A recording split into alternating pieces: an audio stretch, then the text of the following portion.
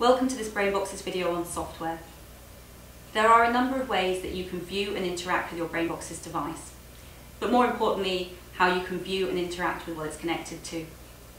Machines and factories produce tons of signals and data, but it's making sense of these signals and finding insight in the data that is the starting point for Industry 4.0. Brainboxes provides a number of ways in which you can get connected to your equipment and see the data in the format that you need. One of these ways is through APIs.